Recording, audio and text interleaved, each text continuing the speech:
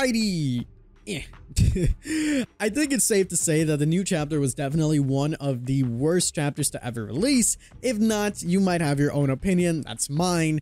But definitely, without a doubt in anyone's minds, it wasn't the smoothest release and things weren't the best. And even if you think everything was good, we can just boil it down to, hey, that Mori just goddamn sucks. Anyways, I'm not here to make another video like that where I'm just going to be criticizing. I want to give some more constructive things on how behavior can go forward, make things better, and what they can do in the future to make sure something like this doesn't happen. So, with that being said, it's time to jump on into everything. Now, I want to start off with my own rating of this chapter because so many people have been asking, what do you fully rate this chapter? What do you think about it? I'm going to give you my overall rating. That overall rating, when I broke it down on this nice little clipboard here, that rating is a 2 out of 5 or a 4 out of 10. I gave design a 3.5 out of 5, lore a 3 out of 5, perks 1.5 out of 5, power 2 out of 5, map 2 out of 5, even though we didn't get a map. The Mori was a 1 out of 5, and the music, the chase music that is, was a 2 out of 5. The only thing helping the design and the lore were the survivors. Overall, giving this a 4 out of 10 in total, or a 2 out of 5. And just for reference, I did the same exact thing for the night chapter. And again, this is just my opinion. Design, I gave a 4. Lore, I gave a 4. Perks, I gave a 2. Power, I gave a 2.5. The map, I gave a 3. The Mori, I gave a 4. And the music, I gave a 3 for a 3 out of 5 or a 6 out of 10, which at the time was my worst ever rated chapter. So in my opinion, it just goes to show how bad this chapter really is. Now, how can they correct this and ensure that we don't get another bad chapter after this, or multiple bad chapters, or just trying to stop these chapters from being so bad? And again, that's subjective. You might think this is the best chapter ever, but when majority of the community is saying that it's not good, I think it might be time to at least listen to what the majority of people have to say. Now, before we go on into every single point, I want to let you guys know that today's video is actually sponsored. I don't do a lot of sponsors on the channel, but they definitely go a far way and they really do help, so I'd hope you stick around for it. And today's sponsor is Yahaha. Yahaha is a new UGC creation platform for 3D multiplayer interactive experience. With this, anyone can create and publish their own virtual experiences without having any coding experience or server knowledge whatsoever. Simply use some of the cool features, components, and smart assets in the studio to make your dream game. Yahaha supports multiplayer so your friends can join in games and other immersive 3D events.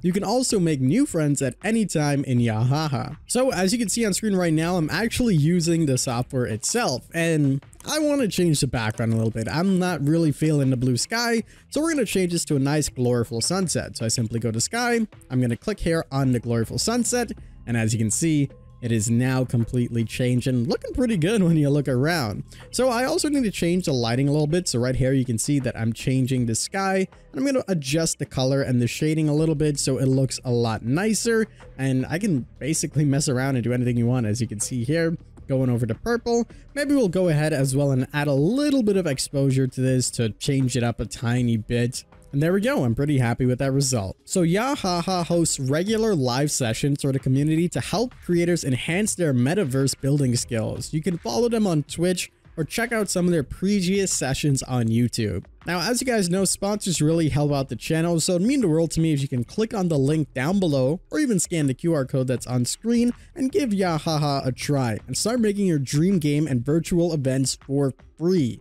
The fact that it's so easy to use right off the bat, it just makes it super interactive. So a big thank you again to our sponsor, Yahaha. The links will be in the description if you want to take a look. So again, a big thank you to the sponsor. As I said, sponsors really help out the channel. But with that being said, let's go ahead and jump on into the rest of the video. So one of the big things that behavior can do is to delay some of the chapters from coming out. Nobody would mind if they're like, hey, we need a week or 2 weeks to just really brush up and polish things because it's not really looking good. And maybe we can make the timeline. Maybe we can get this chapter out to be as picture perfect as we want it to be, instead of being like, hey, this is the deadline. We're just going to give you what we have right now and fix it in the future. I think that way it'll be way more well received.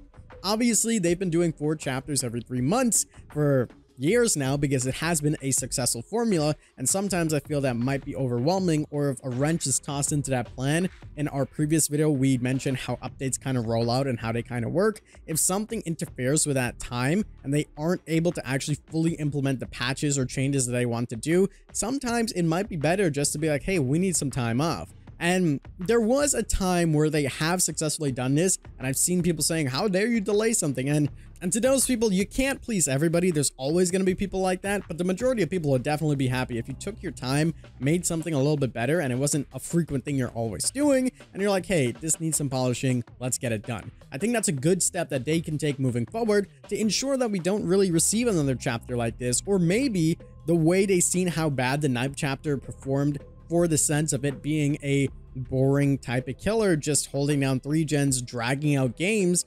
Maybe if that's the thing that you have planned next for the next chapter, you might want to look back into it and maybe tweak a few things where you could still use the same concept, but it wouldn't become the meta of that. A good way Dead by Daylight can know how the community is truly feeling is by pushing out more surveys. Now, I typically do these surveys as is. More surveys would be nice. Right after the PTB would be fantastic. Then when the chapter drops, ask us about it again.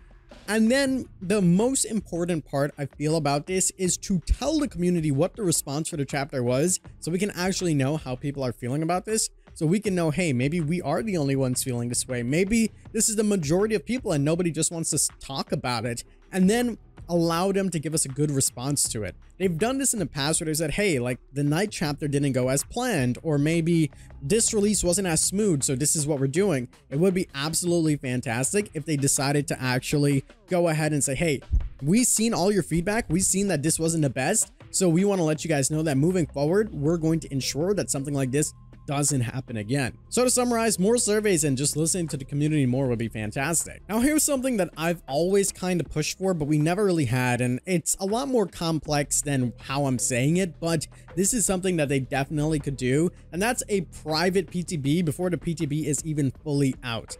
Now, as a Fog Whisperer, I am already on an NDA. That's something that if they're like, hey, this is NDA stuff, you can't talk about it, I am not legally allowed to tell you guys about it. Now, admittingly, there hasn't been too many things that I've known that has been NDA, and when I do know some NDA stuff, it hasn't been the biggest fish in the pond. You know, it hasn't been like, oh my god, I know the next chapter, I know what's coming up. It's never been like that, and I do like it that way because it really helps in the speculation type of videos that I'm making. But the fact of the matter is there's 50 plus Fog Whisperers, and these are some of your most dedicated players to the game. These are people that know the ins and outs of the game. They have been playing this game for a majority of their careers where they're streaming or making YouTube content. So needless to say, they are pretty well educated in the game itself. The good thing about this is that there's a lot of different survivor mains, there's a lot of different killer mains, there's people that are in between. These are the people that are going to give you some honest and good feedback about the killer, or the new survivors, the new perks, the new map.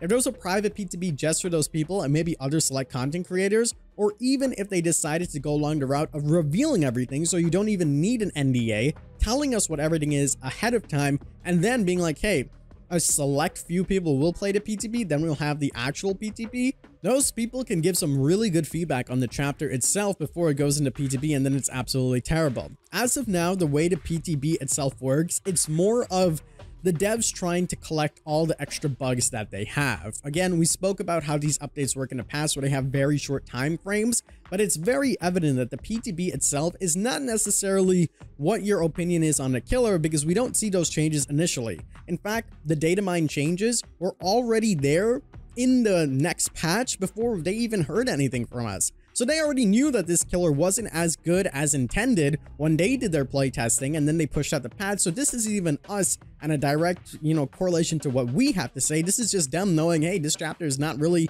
that good in the sense that the killer's not that strong. Let's buffer up in certain aspects. And then in the mid-chapter patch, which is a month and a half later, or maybe 3 months in total, then they're like, all right, let's listen to community and make some adjustments. And we've seen this time and time again with other chapters like the night where they then make adjustments. So if there was a PTB for select groups of players, they can get this feedback even earlier and then make those adjustments while that comes out in the full release to give them an extra window of time. It's just a little thought that I have. This isn't something that's super high on my priority list, but I think it can go a long way, and it would really give some Fog Whispers and other content creators and to even feel a little bit more valued, and overall just to have more utilization and do more things because, we love the game.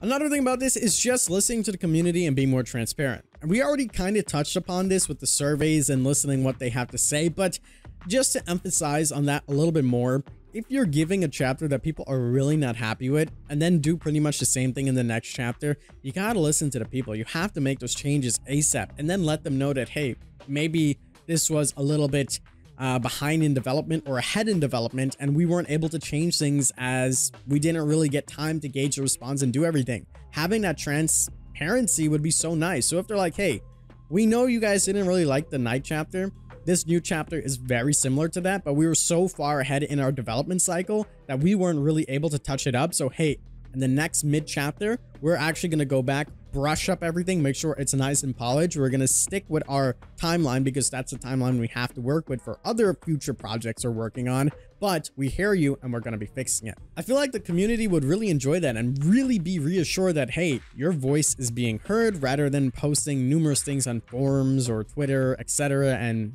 not even knowing if they're acknowledging it. Overall, I think that is something that they could definitely work on and improve upon. Moving on to the next thing on the list is strong/meta killers, and I need to elaborate on this one, and it's trying to find a balance of the two. I feel like a lot of people in the Dead by Daylight community itself, and maybe even the devs at this point, kind of put fun and strong on the same scale, where it shouldn't be that way. You know, fun, the opposite should be unfun, and when you have a strong killer, the opposite should be weak, not fun. I feel like a lot of people, for example, might think that, let's say, the trapper, that trapping people in your trap is super satisfying and fun. Like, that's a really cool thing when someone runs into your trap and you're like, ah, yes, but that's it. The rest of his power is weak. Or if you think of someone like the nurse, if you're getting nursed 52 times in a game and the nurse is ending the game in 32 seconds, she's a really, really strong killer. So therefore, she's not fun to play against or as, you know? And again, that shouldn't be that way. Take a look at Wesker, for example. I think Wesker is a good example of a killer that's pretty fun, you know, to play as and against, and decently balanced. Of course, there's going to be people in the comments that disagree, and that's fine, but objectively looking at it, there are stronger killers than Wesker, and most people that play Wesker have fun, hence why he's been one of the most picked characters in the game, and why people kind of got sick and tired because they've seen him too much. But the reason why we've seen him too much is because he was decently strong, and he was really fun. Voice lines, tossing people around, cool Mori, it's really awesome. And I think that's the kind of stuff that we need in the game, and the devs kind of forget about that. When you boil Wesker down, for example, to where his strong suits are, it requires a little bit of high-level gameplay. You know, you have to make some tactical decisions in using your power, and you have to be pretty good at it. Same can be said with other killers, but there isn't anything necessarily that's kind of like the option or you have to do this every single game in order to win. A good example of that is a Knight forcefully putting 3 gens on everybody in order to be successful, and that becomes the meta on him because then people build around that, and nobody wants to sit in a game for 30-35 minutes playing the same game until one side gives away. That is boring. That is unfun for both sides because it's just a constant tug of war until someone gives up. That's not really fun. You'd rather have a killer that can either maybe even bring it back in the last few seconds, or you can have some really fun chases or a really good time just trying to focus up and shift your gens, etc. It is a little bit difficult to explain realistically, but the point I'm trying to make is that if you're making a killer that's strong based on something that's super niche, such as the Knight only 3-genning, or the newest killer only being successful when you 3-gen, and yes, there's other ways you can do it, but the most effective way is doing it that way, so most people are going to do it that way, then you're going to make a killer that people will always rely on that, and then that will make the killer boring. Sure, you can play her in the undetectable way, or maybe the gen stopping way, but when it comes down to it, most people, especially those who want to win, will play that way, so that's what you will see the most. When you look at a Wesker, even if that person is trying to win, they still have to be fairly accurate with their pounces. There's still good counterplay to that. There's a lot of things that can go into it that makes it fun for both sides. Sitting at a generator for 35 minutes trying to get it done, or holding 3 generators until the match is over, is not really fun. So finding that middle ground of fun and strong, I think it's a little bit difficult. They shouldn't be on both scales, and I think the devs need to think about that moving forward. Find out, boil down, what is this killer going to be? How are people going to play them? And answer the question, is that going to be fun for both sides? And then move forward in that. Imagine if this killer, for example, used the drones to fully be undetectable while in that radius. If anybody in that radius was severely punished rather than it just holding 3 gens. What if the drones can move around and create a path for you? It's a completely different style of gameplay with the same type of concept, rather than leaving your stagnant drones on a couple of generators, and if someone walks in the area, they have to either run out or disable the drone really quickly. This would create a whole different type of concept for this character. You'll have not only undetectable, but some good chase potential, which is completely different from what we have now, and that could be a lot better. That's just another example of how they can make this more fun rather than meta-inducing and boring. And I think a big part of this also boils down into using the same ideas, and that's the next point of go crazy with it. You know, don't sit and do the same exact things every single time and settle for it. You know, looking at this killer, it's another killer that holds generators, you know? So I feel like they're playing really safe in these, like, kinda, okay, this is gonna be a little bit different, but when you boil it down, you could be like, it's this killer and this killer combined. Go a little bit crazy with it. You know, the drones are new and different, but the power itself and boiling it down is just the same 3-gen, which we literally just seen with the Knight. So I think they're playing it a little bit too safe in a sense that they're scared of making someone that's gonna break the game like the Nurse, but they have the opportunity of doing that. Like the amount of times I've seen Killer Instinct in Powers now, or the similar thing in every single add-ons, it gets quite annoying just seeing the same thing over and over. So I think moving forward, if they decided to be like, hey, we're gonna try something new that we've never tried before. What if we got a killer that literally pounces in the air or something like that? A killer that actually flies around or things like that. Something that we've never really seen before would be quite good. And I think they're a little bit more reluctant in doing that in fear that they might be making the next monstrous overpowered killer. But that's something that they need to test, and again, that goes to our other points, and if they follow that formula, it could be a lot better. Hey, I also want to take this time to let you guys know about our Discord, our Twitch, our YouTube, all that good stuff. Make sure you guys are subscribing if you are enjoying these videos. I'm also opening my Discord to YouTube again. You guys can join by clicking on the link down below, and we are going to be live on Twitch every single weekday at 12 p.m. Eastern Standard Time, all the way to 3 p.m. Eastern Standard Time. So hopefully we see you guys there. Trying to build that 100 average back up, and one person makes a difference. Oops, sorry, Mike. So I would really, really appreciate it if you guys come on out. So those are the things that Behavior themselves can do to kind of make the next chapters pretty good and ensure that we don't get another chapter like this. Just taking in our feedback, listening to what we have to say, going a little bit more nuts when it comes down to some of the buffs and changes, and trying to prioritize fun and still strong over weak and the same kind of meta-inducing, boring type of gameplay. But what can you do? As a person that's just playing the game, just a regular everyday person, chilling out, having a good time, what can you do to give Behavior this message? Well, there's a couple of things you can do. The first thing that you can do is not to buy these chapters that you feel are unfinished, not polished, or just not good enough. Now, this chapter I definitely think is polished. I think there was a whole team responsible going through everything, but it just didn't necessarily hit the mark of what we were looking for. And yeah, I've heard Polly's theories and multiple other people's theories about maybe this was a Predator chapter and it got switched last second, etc. And if you really feel that way and you think that this chapter isn't fully what you want, don't support it. You have to let the devs directly know that, hey, this isn't something that I like, and sales will directly show them that this isn't something that the community wants. We need to improve upon this. That's one thing that you guys can do. Now, obviously, if you're in a different position, maybe you're a completionist, maybe you're a content creator, maybe you really do like the chapter, of course, go for it, buy it. You don't have to restrict yourself because everybody else is doing it. That's completely up to you. And I'm not calling for like a boycotting or anything like that, but if you really don't enjoy something, don't waste your money on it. It's your money at the end of the day. As someone like me, I am a content creator, so I'm kind of not necessarily forced, but I need to continue to show the new content to people and to make videos like this, especially to tell you guys if it's worth it or not. Now, I've heard this a lot as well, and I completely agree. Mint Skull has made points about this. I've seen Ots recently comment this on a Spooky Loops video, and that is to encourage them by they like to monetize in other ways. And there are tons of things that they can do, and all they need to do is look at their buddies at NetEase doing it on DBD Mobile. We have new Moris there, alternate Moris, legendary skins. They can monetize charms. They can make their own type of Funko Pops or collections with keychains, things like that. Push the merch shop, for crying out loud, a little bit more. Make more legendary skins that always have new chase music, new theme music. Allow us to put on alternate chase music or alternate loading screens. You know, you can even put relics like what DBD Mobile is doing. There's tons of different ways they can monetize the game. Those are just things off the top of my head that they can do.